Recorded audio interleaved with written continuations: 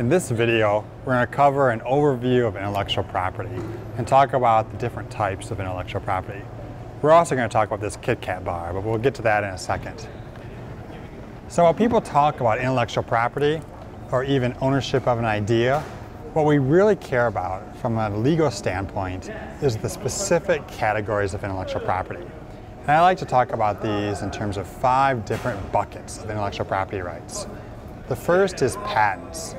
Patents are an extremely strong form of government-granted intellectual property protection that typically covers technology or inventions, like the phone, or a new type of computer, or a new composition of matter.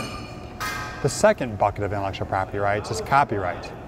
Copyright covers original expression, such as a story, a movie, a character like Mickey Mouse, or source code behind software. The third bucket of intellectual property rights is trademark rights. Trademark rights cover words, symbols, or phrases that tell a consumer the particular source of a good or service. The fourth bucket of intellectual property rights is trade secret rights. These are commercially valuable secrets that cover aspects of a company's technology or business. For example, customer lists, customer profiles, formulas, like the recipe behind Coca-Cola. And the fifth category of intellectual property rights is contracts. This is a form of intellectual property protection because you can contractually impose restrictions on another party in terms of what they can do with your technology. An example is the terms of use you agree to when you go to someone's website. Now let's come back to our KitKat bar. These different forms of intellectual property can all be used to cover aspects of the same product. And it's important to distinguish between these different forms of intellectual property because the law differs for each form. Different intellectual property categories can cover different aspects of the same product. And different people can initially hold the rights in these different categories of intellectual property. So let's look at our KitKat bar. Patents could cover the method of making this KitKat bar. Patents could cover a new composition of matter that's formed by the ingredients in this KitKat bar.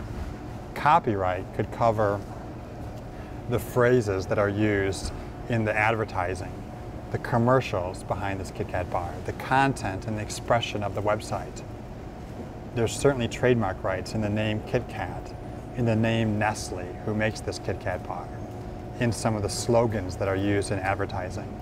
There's probably even some form of trademark protection in the combination of colors that are used and the font used to package this KitKat bar.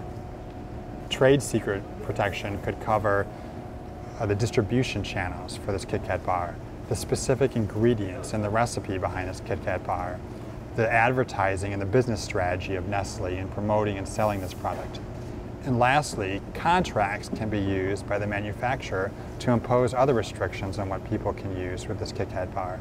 If they contract with a distribution partner, there's probably restrictions in that contract as to what that distribution partner can or can't do with some of the products or services of Nestle. There's also terms of service on the KitKat website telling you what you can or can't do with the information you learn on that website.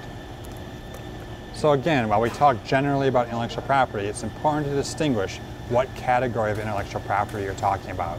Patents, copyrights, trademarks, trade secrets, or contract rights.